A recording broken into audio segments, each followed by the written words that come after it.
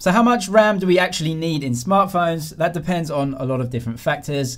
But in the Android world, the average is anywhere from 4 to 8 gigabytes. 4 gigabytes if you're a budget device, or if you're a Samsung flagship, you might even use 12 gigabytes. I tested 3 different phones side by side just to see what would happen. You have a 4 gigabyte RAM Realme Q. Moving on to the Redmi K20 Pro, a flagship killer with 6 gigabytes of RAM, and then the Realme X2 Pro, another flagship killer with 8 gigabytes of RAM. The amount of RAM you have isn't really important, it's the amount of RAM that the system needs. Different operating systems need different amounts. iOS typically requires less RAM, and that's why even in the iPhone 11 Pro Max, you only get 3 gigabytes. Whereas Android uses more, and so in Samsung flagship phones, they give you 12 gigabytes, but is 12 gigabytes really needed? I opened 12 system apps on each phone all around the same time. This isn't a speed test, but I was actually surprised how the Realme Q, which really is a budget device, kept up with the other two, what you would call flagship killers. I definitely found that the more expensive processors in both the K20 Pro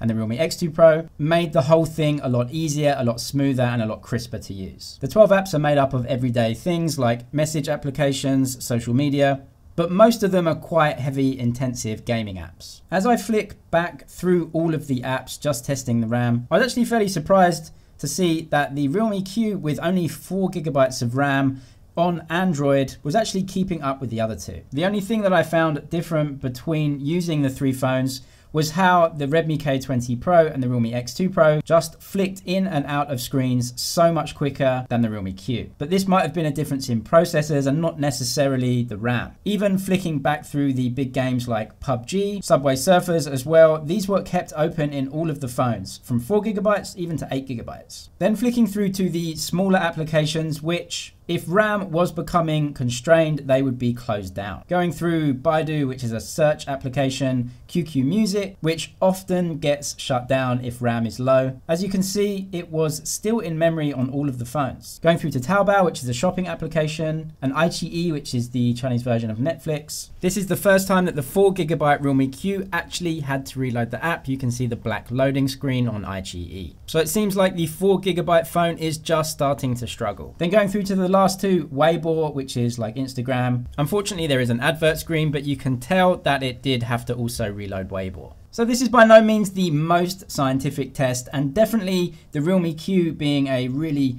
budget device, was definitely slower and felt a bit more sluggish in the way it flicked through screens and opened apps and flicked in and out of apps compared to the other two.